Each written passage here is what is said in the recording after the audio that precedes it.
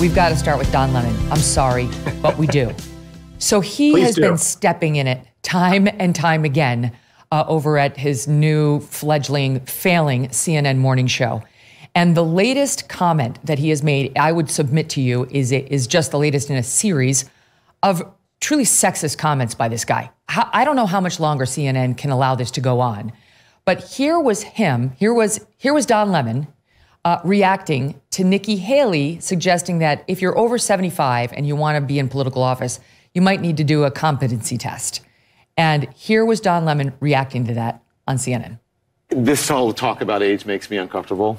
I think it's the wrong road to go down. She says people, politicians or something are not in their prime. Nikki Haley isn't in her prime. Sorry. When a woman is considered to be in her prime in her 20s and 30s and maybe 40s. What are you talking? Wait. That's not according to me. Prime for what?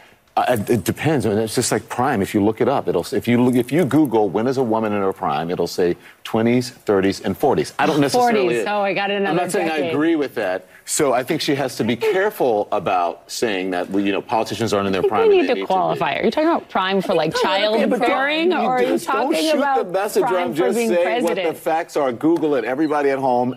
When is a woman in her prime? It says 20s, 30s, and 40s. And I'm just saying Nikki Haley should be careful about saying that politicians are not in their prime and they need to be in their prime when they serve, because she wouldn't be in her prime according to Google or whatever it is.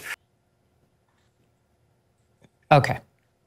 So if you don't shoot the messenger, if you Google it, Google tells you a woman is past her prime when she's after 20, 30, maybe 40, he says. If you Google CNN, it comes up as the most trusted news source. So we can't always rely on Google, Don. And I have to tell you, I'm so irritated by this guy. And honestly, his misogyny, and I don't use that word about a lot of people, but there's a pattern with him. The absurdity of suggesting that a woman is past her prime when she is 51 years old, like Nikki Haley. I just pulled just for fun, just for kicks, because you guys are both historians, some of the best known women on earth in modern history. Margaret Thatcher, she was 54 when she became prime minister of Great Britain. Nancy Pelosi became Speaker of the House for the first time when she was 67. Past her prime, sorry, Nance. Kamala Harris was 55 when she became the Vice President of the United States. Ketanji Brown Jackson is 52, newly placed on the U.S. Supreme Court. While we're on the subject of Supreme Court, Eleni Kagan was 50 when she was confirmed. Sonia Sotomayor, 55 when she was confirmed. Mary Barra, CEO of GM, was 53 when she took over that role. She's now 61, but past her prime. Suzanne Scott over at Fox News became CEO of Fox when she was 51. Susan Wojcicki, CEO of YouTube, she's 54. I could keep going. And by the way, what an insult to people like Dana Bash, who's 51, and his colleague at CNN. Sorry, past your due date.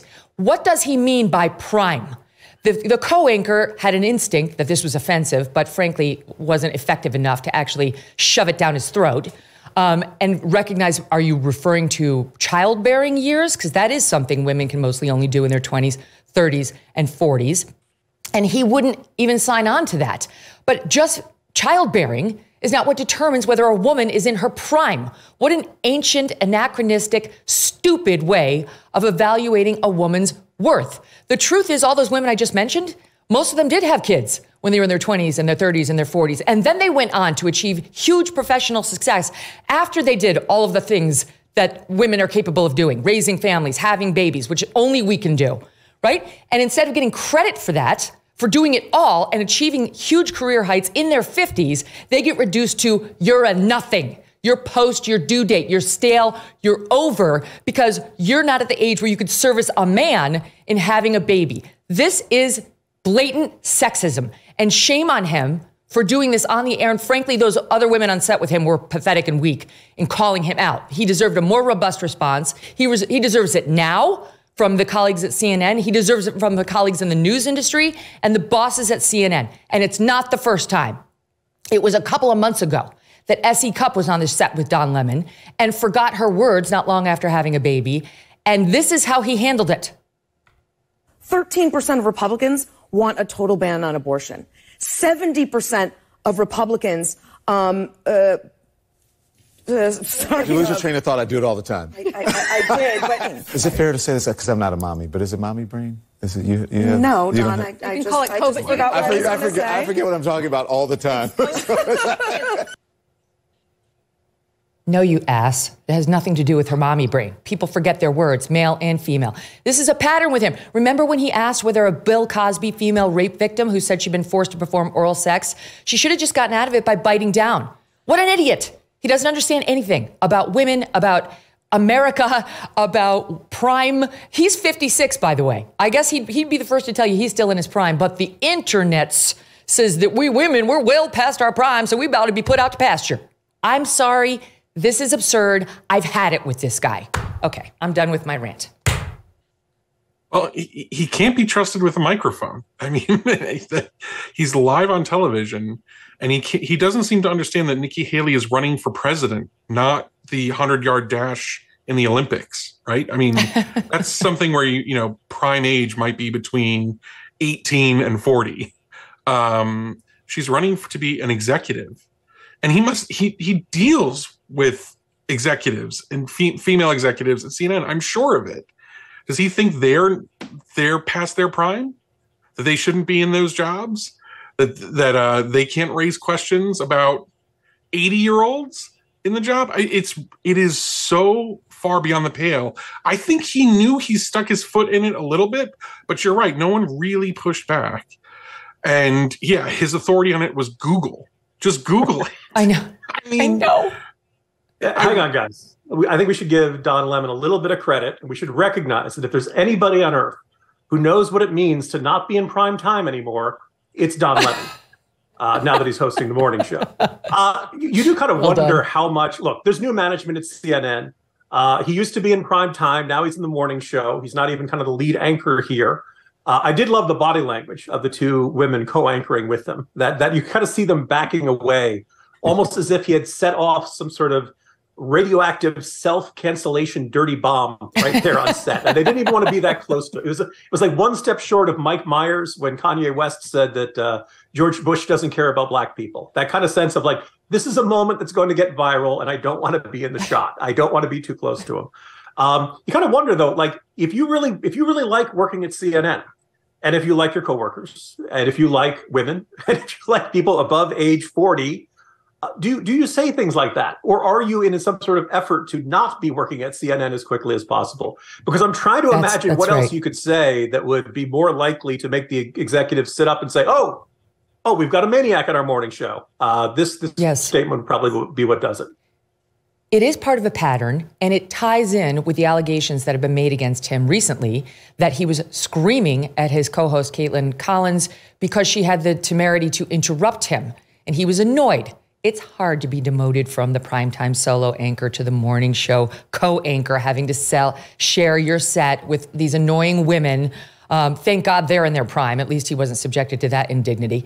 And he was screaming at her to the point where the cast or the crew was uncomfortable, and Caitlin Collins reportedly ran out of the studio. Then he had another meltdown with his colleagues the other morning, where he staved off going to break because he was upset that his female colleague didn't excoriate a congressman for mentioning the New York Post as a reliable source. He was upset that had been referenced as a reliable news organization, and staved off break because he needed to get out the fact that it's not, in his view.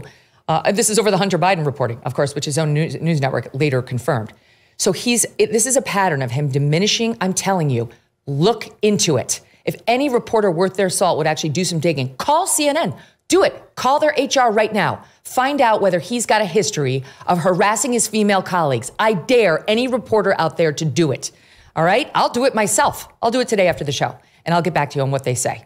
But this is a pattern with this guy. He does not respect women. He does not see women as equals. He views women who are over the age of 40 as past their due date. And this is who they have covering, Nikki Haley. How's that going to go, right? How are we supposed to look at him as viewers and take anything he has to say about female politicians, never mind Republicans, seriously? Look, you did the tough thing during COVID. You paid your people and pulled your business through the pandemic. And now doing the tough thing could qualify you for up to $26,000 per employee at covidtaxrelief.org. Government funds are available right now to reward companies with 2 or more employees who stayed open during COVID. This is not a loan, and you don't have to pay it back. The program's complicated, but no one knows more about it than the CPAs and tax experts at covidtaxrelief.org. You pay nothing up front. They do all the work, and then they share a percentage of the cash they get you. Businesses of all types, including nonprofits and churches, can qualify, including those who took PPP loans, even if you had increases in sales. You did the tough thing for your employees during COVID. Let covidtaxrelief.org help you. In particular, help you get up to $26,000 per employee. Visit covidtaxrelief.org, covidtaxrelief.org, covidtaxrelief.org. Hey, thanks so much for watching. If you like what you just saw, hit the subscribe button for more clips and full episodes.